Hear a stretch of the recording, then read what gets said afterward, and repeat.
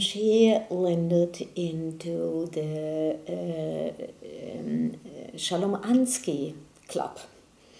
So where they were singing Yiddish, and it was the workers, the Bundists.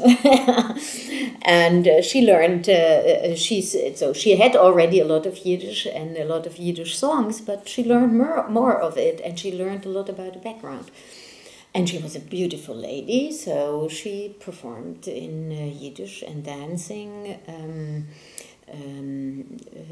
Professor David Schneer found little pieces of programs from 1934 and 1935, so long before she met my daddy. And then she became famous in a dancer in a revue, the Bouwmeester Revue, the biggest revue theater.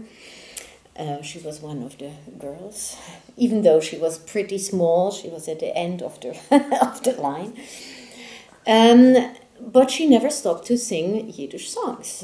And then my daddy, he came from Germany in 1936, and they lived all together in Den Haag in a gemeenschapshuis, as they called it, a house where different young intellectuals left and shared all the expenses.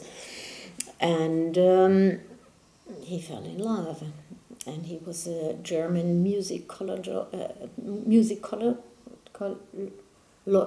yeah, that's the right word, musicologist.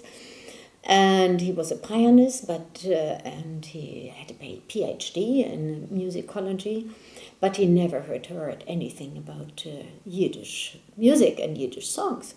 So he fell in love with this young, beautiful woman, and he fell in love with the music. And in 1938, they started their own programs with Yiddish songs and dances, as it was usual in this time. David Schneer calls it a Yiddish variety. I don't know or Yiddish revue, I don't know if it is the right terminology, but it was a combination of dances and music.